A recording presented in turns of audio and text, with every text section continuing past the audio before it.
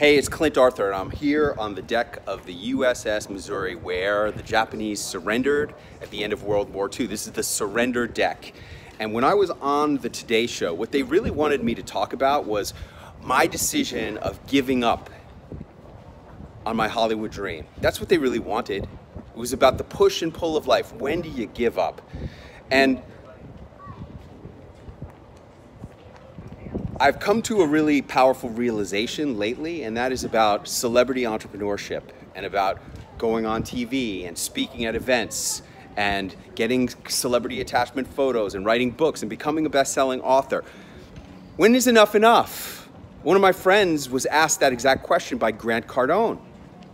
Grant Cardone says, when is enough enough? When do you have enough?